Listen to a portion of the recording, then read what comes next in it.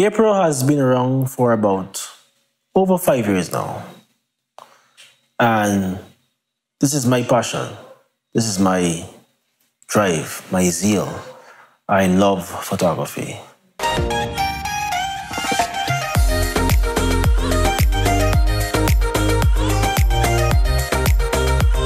It had been said since last year that I needed to get new photographs. I think there were just 2 done of me by the Ministry of the Presidency.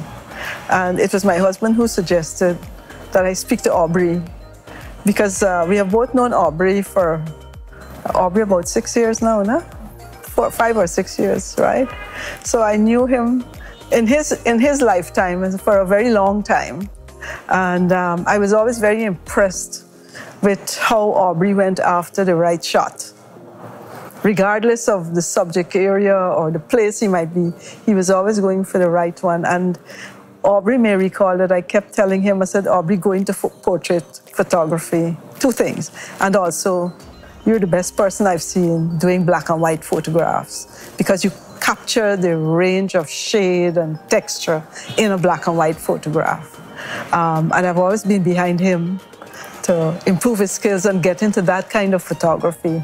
And I'm very happy that he's following his heart and building his own professionalism in his career by going into, while he continues to work, to become a truly professional portrait photographer. So I did my research on photographs of Guyana past First Ladies. But there was one that really stood out, which was Viola Barnum. Actually, Aubrey and I were going through photographs of First Ladies from the first First Lady of Guyana, who was Doreen Chung. And what we looked at was that it was a very static kind of pose. In those days, you know, the person sat there, faced the camera, smiled, looked serious, and it was always extremely formal. But what Mr. Aubrey has done is kind of make it fun. And that's why you see me laughing a lot, because I was getting my instructions as he went along and being very obedient and to make it something that was more modern and I guess showed a bit more movement. As a photographer, having the president request that you take photographs of his wife,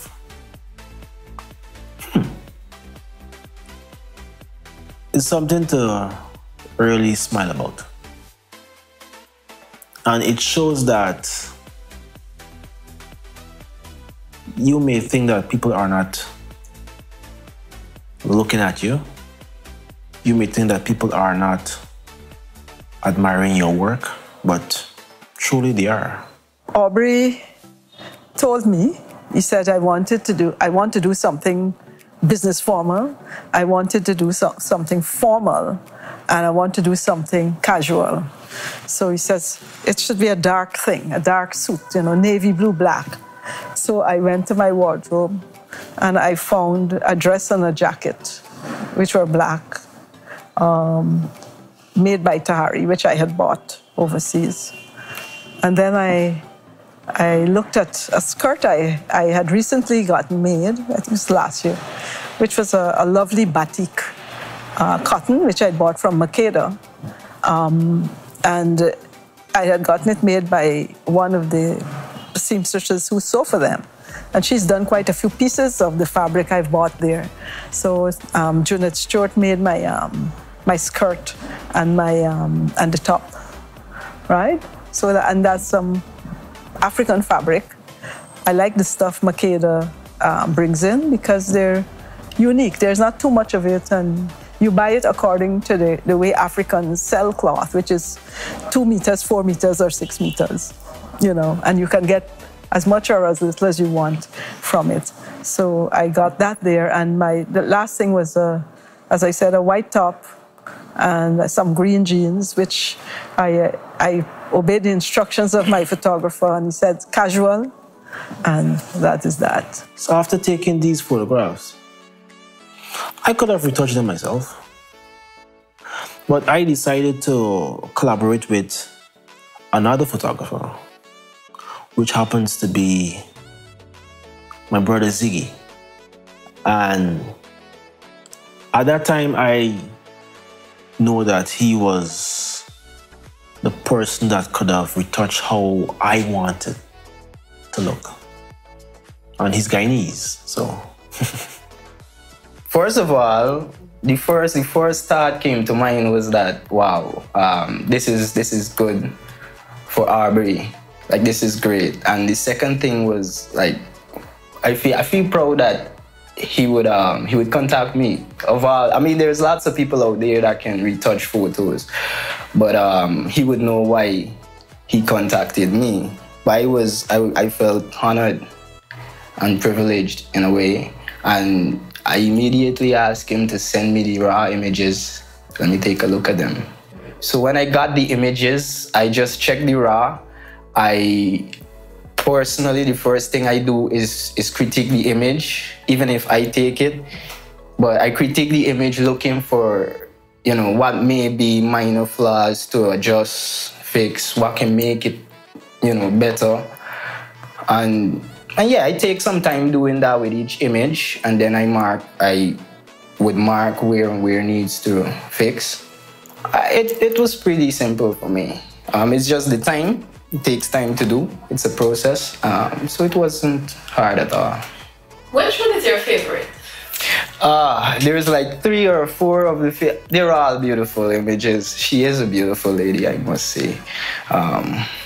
Yes, she is. 3 or 4. But 3 or 4 stood out to me that I even, you know, because sometimes I would put on my headphone and have some music playing to just flow and edit. And I find myself like 3 or 4 images, I was like lost in the process of doing the edit to the point whereby, yeah, I was enjoying it so much. My encouragement for youths or someone who wants to get into photography, if you love something, the only way to do great work is to love what you do. So if you have a passion and a love for photography, I would encourage anyone to go after it. Ain't nothing can stop you once you focus. I think there was one he took when I wasn't even looking at him at a tea party. Was it last year or year before, Aubrey? 2 years before. And I was just talking, we were just sitting at the table and I was like this, listening. And the next thing I knew, Aubrey popped up with this photograph and he gave me a framed copy for his birthday.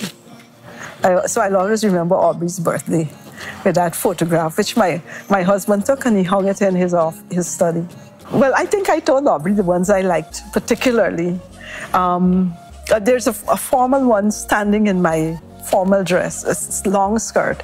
But there's one I like particularly where he took me on a settee, just sitting, and my skirt is just spread out there. I really love that one because I like the way the colors come out from the skirt. You know, I'm just sitting in the corner of the settee, looking serious, I think, Aubrey, right? And, and the skirt is just there, speaking for itself. My makeup was done by Renee Chester. She knows I don't like a lot of compound and filler, you know, so I said, just keep it as natural as possible, and she's done that. And once somebody can agree with me on how I want to look, I have no problems whatsoever. Hair, that's me. I just wash and blow dry, and then I comb it back whichever way. Oh, hairspray. A little bit of hairspray to keep it where it's supposed to be. Working with the First Lady was amazing. Amazing. I didn't have any troubles. It's always fun working with Aubrey. Aubrey makes photography seem like a very natural thing. Although he's very exacting in what he wants you to do, where he wants you to angle your head, to look serious, laughing, whatever. But one of my sisters told me, she said, I can see you're very comfortable with this photographer. And I said, I am. because in a sense, it's because I've known him for such a long time, but also because I had confidence in his product. You see, I think this is all about relationship. And to be successful in business, you must have good relationship with people. Some of my staff members, like there's one casual one which she says this is the best one. And I said, but you know, for a formal photograph, I have to be dressed a certain way and so on. But I've told Aubrey which ones I like, and they're basically all of them. My favorite photograph from the shoot. All? It would be fun, I think, for people to say which one they think is the best. But for me, I have them in 3 different categories. So I would say which is the best one in the business gear, which is the best one in the formal, and which was the best one in the casual. I think people might have entertainment if we do something like that. They might have fun, you know.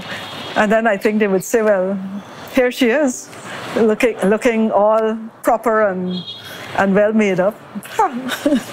The level of photography I'm at right now, I don't plan to stay there.